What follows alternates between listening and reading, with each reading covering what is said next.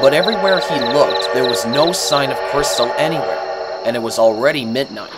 Now Connor knew it was too dark to find her.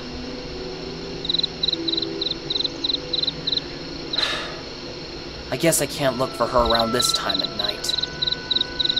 Oh well, I might as well wait for tomorrow and search for her again. And so, he set off for home. However, when he made it back to the roundhouse and was about to go onto the turntable, he heard something.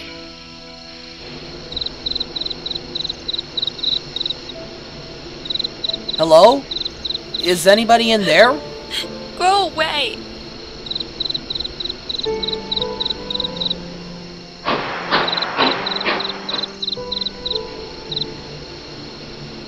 Krystal, it's you, isn't it? Yes, it's me. What do you want now? I've been looking everywhere for you just as Mr. Hildebrand was about to speak to you. Yeah? So what? Hey, don't start with me. I didn't come all this way to make you angry, alright? I came all this way looking for you because I was worried. And not just me, but Mr. Hildebrand was also worried, wondering where you are. I don't care what anyone says. I just suck at work.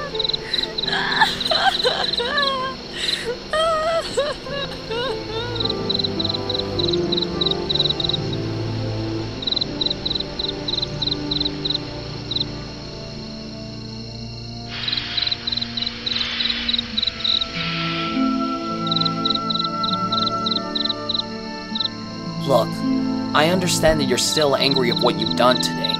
But if there's something bothering you, then you can always tell me. And I promise I won't tell anyone I know about this. Believe me.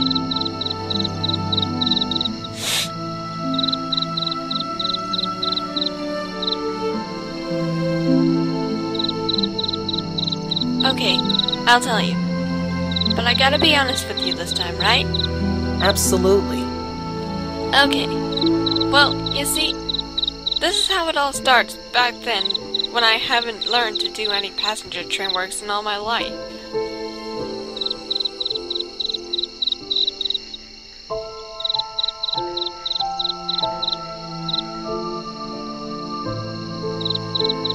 Oh my. And that's how my old owner won't trust me to do this kind of work anymore. So that's all I've got to say. Well, Krystal, I understand now how you feel when you're that upset, but you know you shouldn't bother running away or listen to what others think about you after what you did in the past and today. Really? Why, sure. Besides, you're not the only one who makes lots of mistakes. Me and my friends make a lot of mistakes also, and so does everyone else all over the world. But that doesn't mean we can give up hope like that easily. But still, what if I make the same mistake if it happens again? Krystal, don't even worry what you did back in the past and today. Besides, even if you didn't succeed the first time, you can always just keep on trying until you get the hang of it. After all, Mr. Hildebrand will always count on you when you try again. Even me also. You really think I can manage that? Even if I make a mistake or two, Connor? Of course I do. You can do it, Krystal. And I know you can, because I believe in you.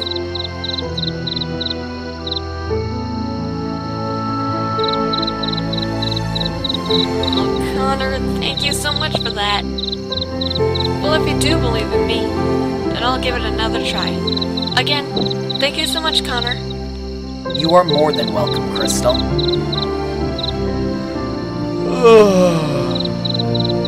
Well, it's really late now, and some of my friends haven't returned home yet, so I guess we'll sleep in the shed tonight until they get back. How about it? Yeah, you're right. We should get some sleep now. Good night, Connor. Good night to you too, Krystal.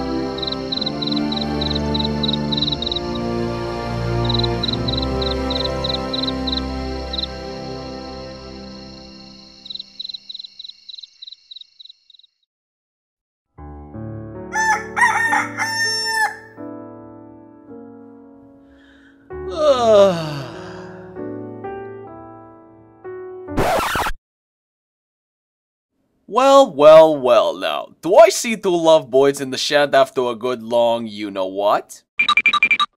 Don't start with that perverted joke, Alex.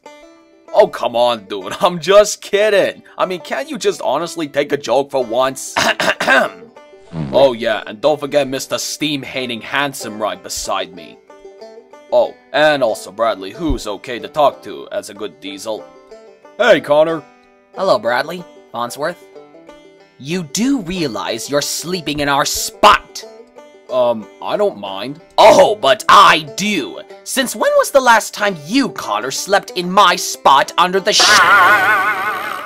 I saw that! Yeah? Well, you might as well get used to it for all I care. Let me think about this. Probably about 3 to 4 more times, you know, right after I was introduced in the first episode.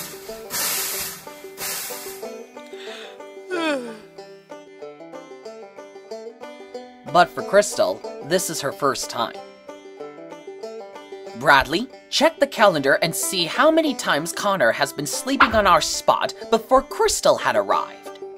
Actually, Farnsworth, what Connor said how many times he has been on our spot is true. 3 to 4 more times is the answer. Well, what do you know, Connor? It looks like you've been hogging on our spot Say what? It's true, bro. Connor was in the shed about 3 to 4 more times, I was in the shed for about 50 times, and you were in the shed about 275 times. That's way too much, bro. Are you specifically sure that you've seriously checked through all the calendars correctly? Dude, don't even think that I'm stupid or something. Of course I freaking checked on the calendar correctly! If you don't believe me, then tell that to the calendar yourself! Just give me that. I'll read it myself. Damn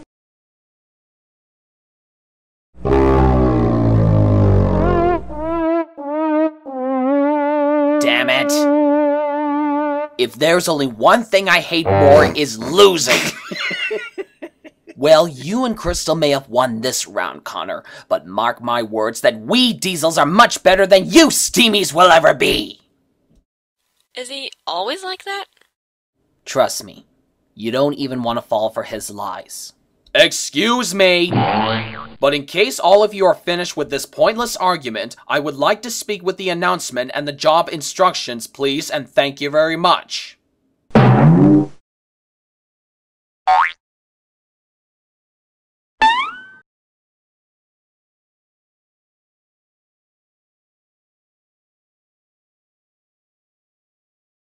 Now then.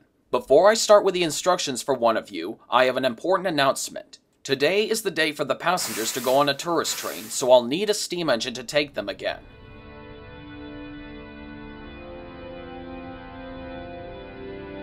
Krystal? Yes, sir? I want you to take the passengers for another train tour again. But this time, try to be more easy on it this time. Actually, sir, can Connor do this for me instead? I don't think I'm quite ready for this.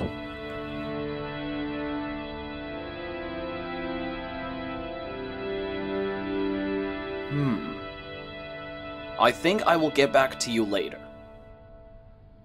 Now then, Connor, your job today is to take a short freight full of general goods to North Battleford. Make sure that they are there by the afternoon, alright? Yes, sir.